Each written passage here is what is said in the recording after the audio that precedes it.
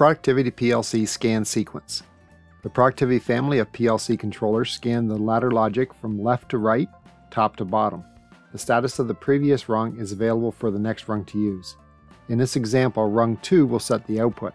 This same output is then used as a condition to set the same output again. This is not a good practice for troubleshooting the ladder logic code, but it does demonstrate the way the PLC scans. To see the current scan time, select Main Menu, CPU, Get CPU Scan Time.